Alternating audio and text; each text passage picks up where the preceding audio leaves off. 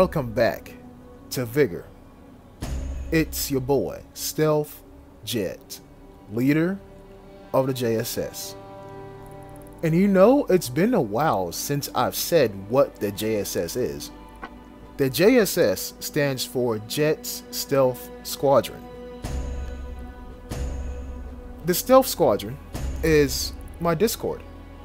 So check the description of this video to find a Discord link.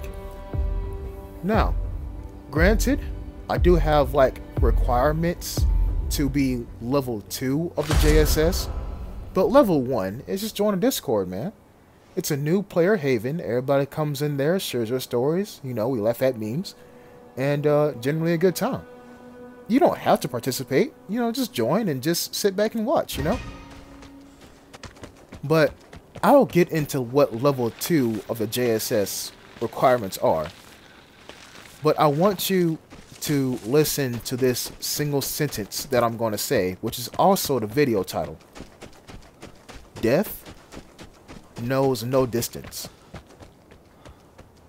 And you'll find out what that means by the end of this video. So, at the beginning of this match, you notice I'm always looking around me.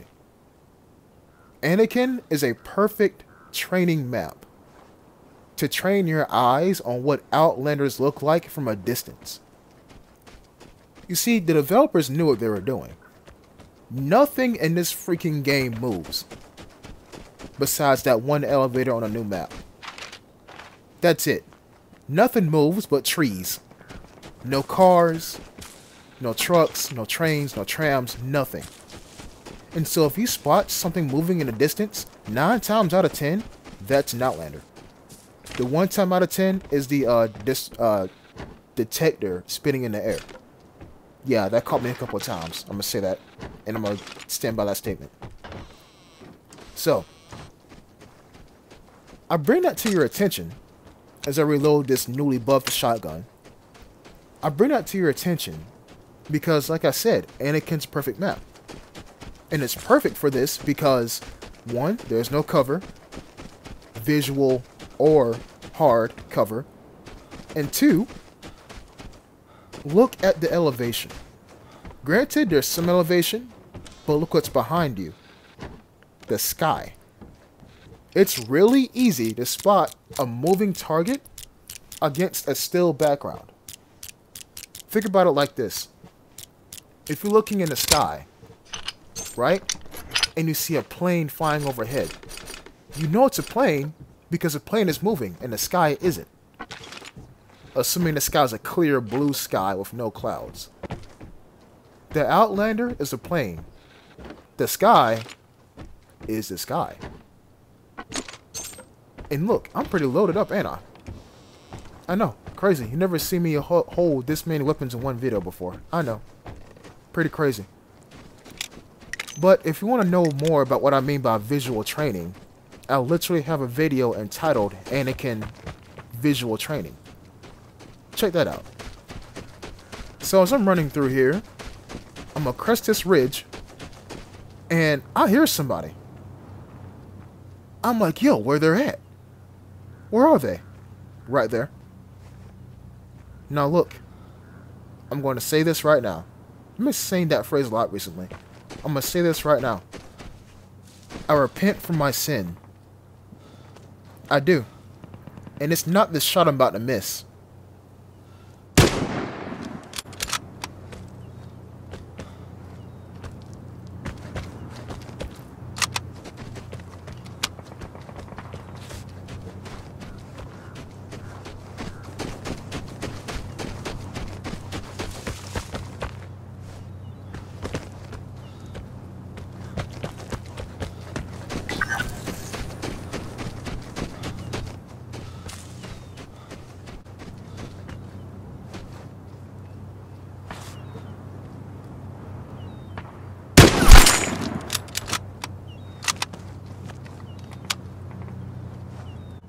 Hopefully I just convinced that guy to buy headphones. You see, players, this is why I always tell you to buy headphones. Because if he had any kind of like heightened sense of hearing due to headphones, he would have heard me coming over that ridge, and he would have shot me like what 4 times with that Luger. But I already had my shotgun out and ready just in case he did exactly that. Now, I didn't want to shoot him point blank range with the most powerful sniper rifle in the game. I wanted to do it with a Magnum. But time is of the essence. And I did let off a really huge sound with this rifle. So, I'm going to loot this container. And I say that because I want, number one, I want what's in it. And number two, from what it sounds like, all the teams are near the barred house on the other side of the map. Which means this right here is all mine. Dubious decision. I'm going to take an H-bar-T, not an ADR-97. And I take the H-bar-T purely because it also has a scope. The ADR-97, granted, it has a nice little scope on it too. But I use the H-bar-T more than the ADR-97. Also, H-bar-T has a pretty, I don't want to say it hurt. No, you know what? There's literally no advantage besides it has a scope. Everything else, the ADR would have been a better choice. So, with that being said, I actually regret leaving the ADR behind now. I'm going to keep it moving. So I mentioned what the level 2 classification, there you go, classification of the JSS is. Alright, so I'm going to list them out. You have to have at least 100 encounters played. You have to have at least 51% or greater survival rate. And you have to have at least 2 suppressed weapon plans, because we're stealthy here. And that's it. No kill requirements, no KPE requirements, none of that. Because we don't care about kills. We don't. But at the same time too, sometimes we do get a little bit, how can I put this? Opportunistic. And we want to be silent while we do get a little bit, quote unquote, opportunistic. What do I mean by that exactly? Well, death knows no distance.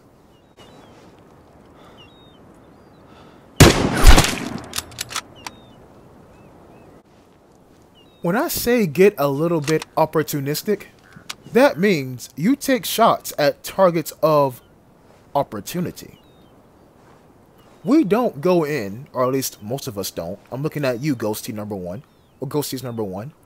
We don't go in all guns blazing and try to kill everything we see in sight. No. Instead, what we do is we wait for an opportunity to arise.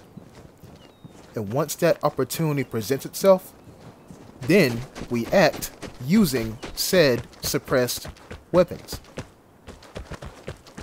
in order to maintain our stealthy presence. Now look, stealthy weapons are not 100% silent, I know that. But they're a hell of a lot more quiet than a whole M82 going off. They're a hell of a lot more quiet than a whole ZA M76 going off. And I'm gonna give it one more. They're a hell of a lot more quiet than an H-bar-T going off. You know what I'm saying? Now like I said, death knows no distance. Imagine killing everybody at the barred house. Not time safe. Imagine killing everybody at the barred house.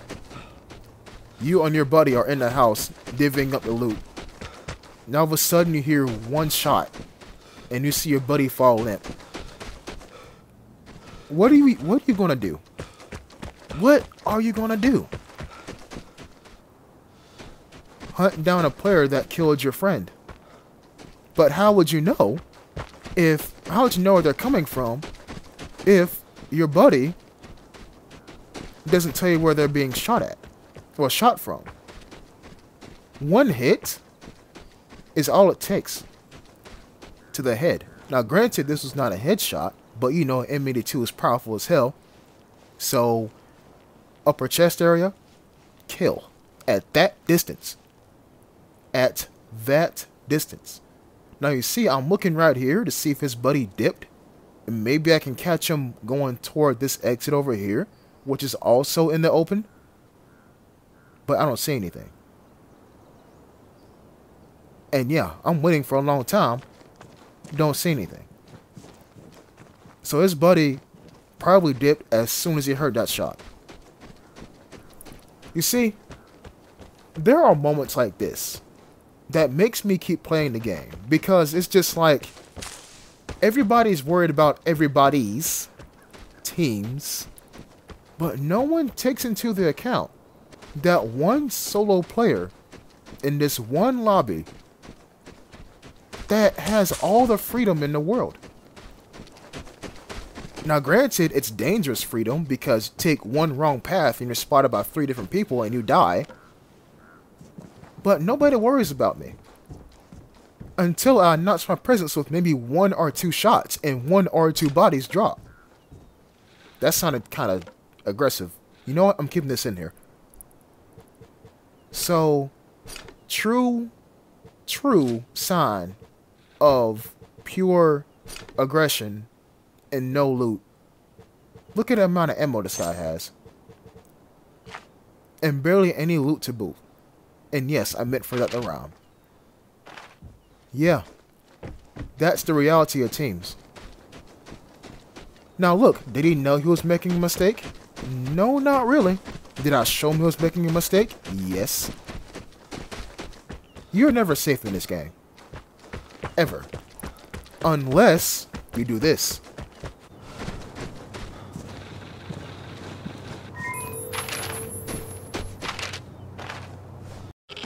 Unless you see that message and you confirm that there are no jammers on the map which can hide Outlander's positions, you're truly safe.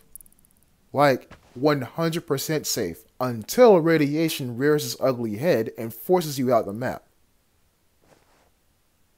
That is when you know you're good. And so I did take more of a risk than usual and run across the map to the detective, grabbed the airdrop, and then left. And so, what do we come out this encounter with? One disgusting, probably karma-inducing headshot, and 1 kill on a guy who thought he was safe because he was in a house. A house with a wide open ass doorway.